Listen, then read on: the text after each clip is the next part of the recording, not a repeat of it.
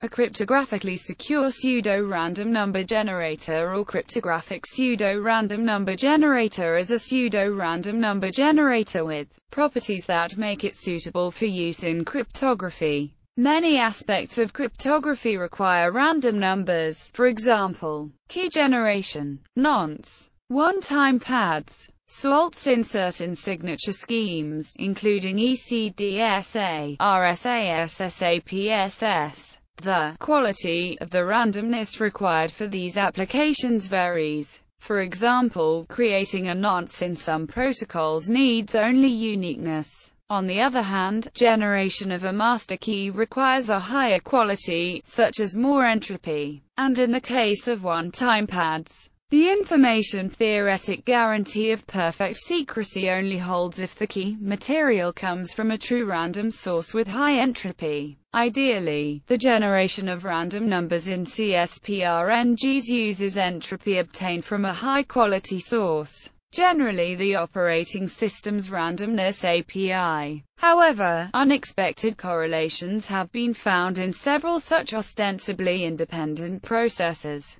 From an information theoretic point of view, the amount of randomness, the entropy that can be generated, is equal to the entropy provided by the system. But sometimes, in practical situations, more random numbers are needed than there is entropy available. Also, the processes to extract randomness from a running system are slow in actual practice. In such instances, a CSPRNG can sometimes be used. A CSPRNG can stretch the available entropy over more bits. Requirements. The requirements of an ordinary PRNG are also satisfied by a cryptographically secure PRNG, but the reverse is not true. CSPRNG requirements fall into two groups. First, that they pass statistical randomness tests, and secondly, that they hold up while under serious attack, even when part of their initial or running state becomes available to an attacker. Every CSPRNG should satisfy the next bit test. That is, given the first k bits of a random sequence, there is no polynomial time algorithm that can predict the th bit with probability of success better than 50%. Andrew Yao proved in 1982 that a generator passing the next bit test will pass all other polynomial time statistical tests for randomness. Every CSPRNG should withstand state compromise extensions. In the event that part or all of its state has been revealed, it should be impossible to reconstruct the stream of random numbers prior to the revelation. Additionally, if there is an entropy input while running, it should be infeasible to use knowledge of the input state to predict future conditions of the CSPRNG state. Example: if the CSPRNG under consideration produces output by computing bits of pi in sequence, starting from some unknown point in the binary expansion, it may well satisfy the next bit test and thus be statistically random, as pi appears to be a random sequence. However, this algorithm is not cryptographically secure. An attacker who determines which bit of pi is currently in use will be able to calculate all preceding bits as well. Most PRNGs are not suitable for use as CSPRNGs and will fail on both counts. First, while most PRNGs' outputs appear random to assorted statistical tests, they do not resist determined reverse engineering. Specialized statistical tests may be found specially tuned to such a PRNG that shows the random numbers not to be truly random. Second, for most PRNGs, when their state has been revealed, all past random numbers can be retrodicted, allowing an attacker to read all past messages, as well as future ones. CSPRNGs are designed explicitly to resist this type of cryptanalysis. Definitions. In the asymptotic setting, a family of deterministic polynomial time computable functions GK 0, 1, K 0, 1, P for some polynomial P is a pseudorandom number generator if it stretches the length of its input greater than K for any K, and if its output is computationally indistinguishable from true randomness, i.e., For any probabilistic polynomial time algorithm A, which outputs 1 or 0 as a distinguisher, PR x 0, 1, K, A equals 1, PR R 0, 1, P R equals 1, less than mu for some negligible function mu. There is an equivalent characterization for any function family GK. 0, 1, K, 0, 1, P, G is a PRG if and only if the next output bit of G cannot be predicted by a polynomial time algorithm. A PRG GK 0, 1, K, 0, 1, K times 0, 1, T with block length T is a polynomial time computable function, where the input string C with length K is the current state at period I, and the output consists of the next state C plus 1 and the pseudo-random output block E of period I. Such a PRG is called forward secure if it withstands state compromise extensions in the following sense. If the initial state S1 is chosen at uniformly random from 0, 1, K for any I, must be computationally indistinguishable from C plus 1, in which RET is chosen at uniformly random from 0, 1, IT. Any PRGG 0, 1, K, 0, 1, P can be turned into a forward secure PRG with block length P, K by splitting its output into the next state and the actual output.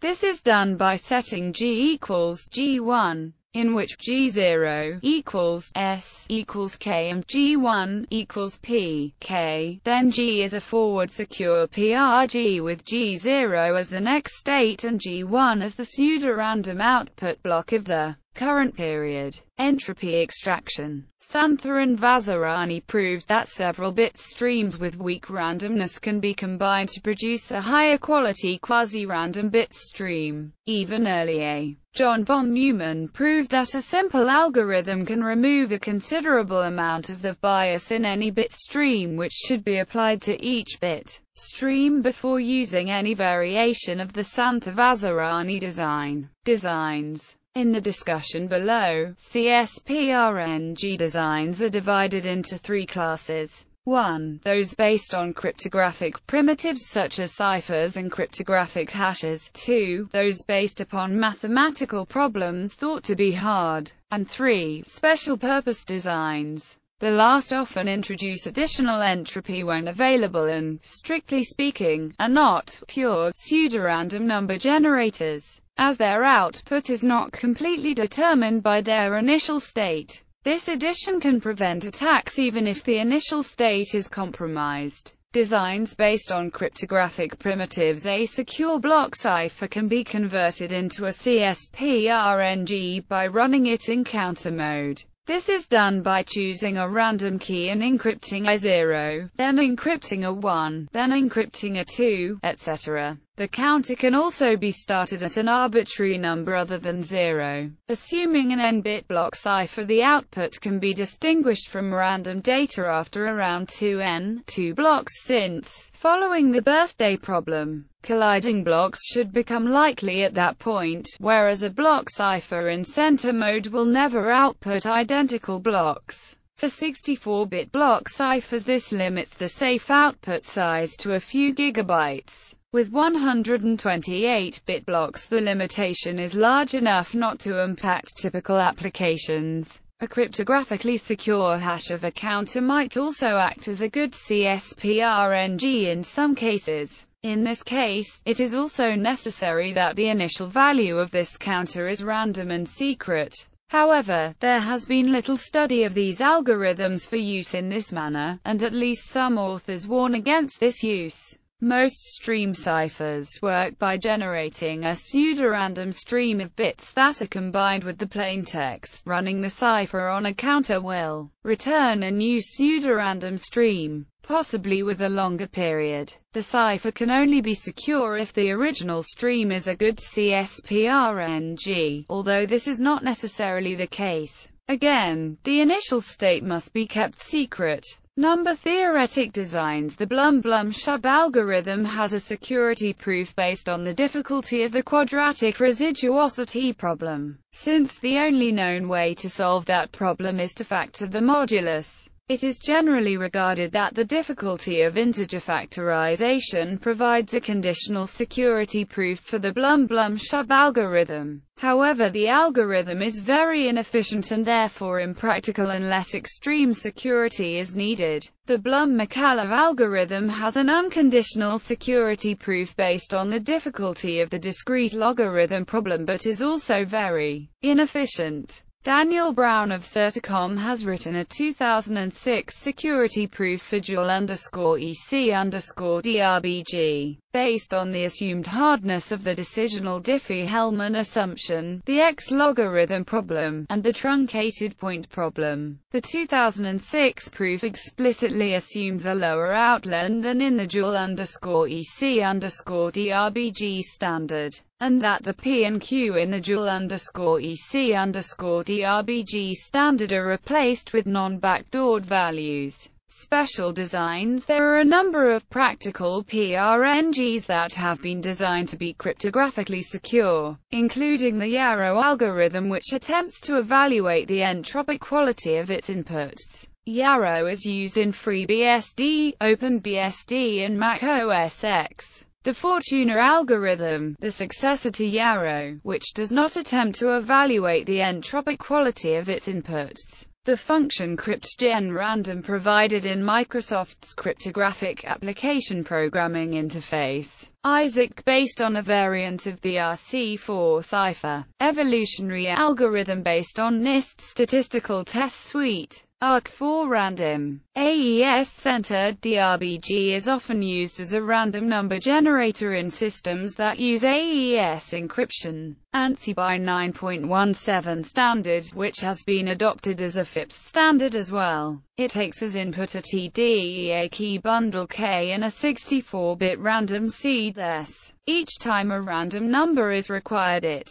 obtains the current date, time D to the maximum resolution possible, computes a temporary value T equals TD, computes the random value X equals TD, where denotes bitwise exclusive, or updates the seed S equals TD. Obviously, the technique is easily generalized to any block cipher. AES has been suggested. Standards. Several CSPRNGs have been standardized. For example, FIPS 186-2, NIST SP 800-90A. This standard has three uncontroversial CSPRNGs named #_DRBG, HMAC_DRBG, and center_DRBG, and a PRNG named dual_EC_DRBG, which has been shown to not be cryptographically secure and probably has a cryptographic NSA backdoor. ANSI by 9.17-1985 Appendix C. ANSI by 9.31-1998 Appendix A 2.4. ANSI by 9.62-1998 Annex A4, obsoleted by ANSI by 9.62-2005, Annex D. A good reference is maintained by NIST.